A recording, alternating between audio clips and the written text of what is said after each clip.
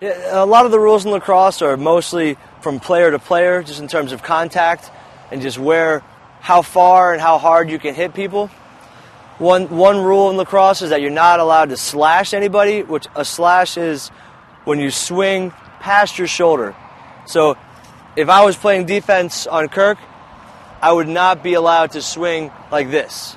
You have to swing from here. You can't swing past your shoulder.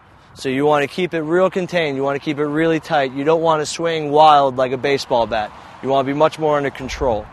Another rule in lacrosse is that you're not allowed to hit somebody in the back.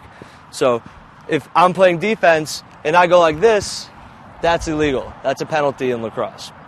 Or a change of possession.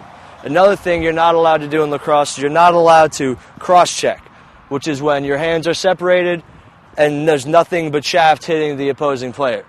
When the opposing player is running at you, you're not allowed to intentionally swing at the legs or trip or anything below the waist.